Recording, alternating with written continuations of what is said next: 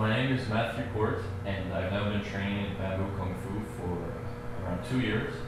I had previous training, maybe 2 to 3 years, at a wushu school in Ukraine. So after 2 years of training bamboo, I think it's pretty safe to say that my experience has been mind-altering.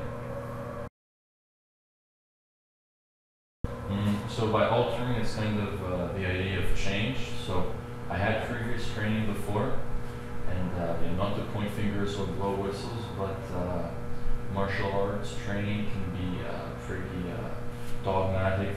They're preconceived ideas, and you do things, you repeat them, simply to get stronger or faster or bigger, or in some cases just because it's aesthetic. But here at Bamboo Kung Fu, the essence is brought to you.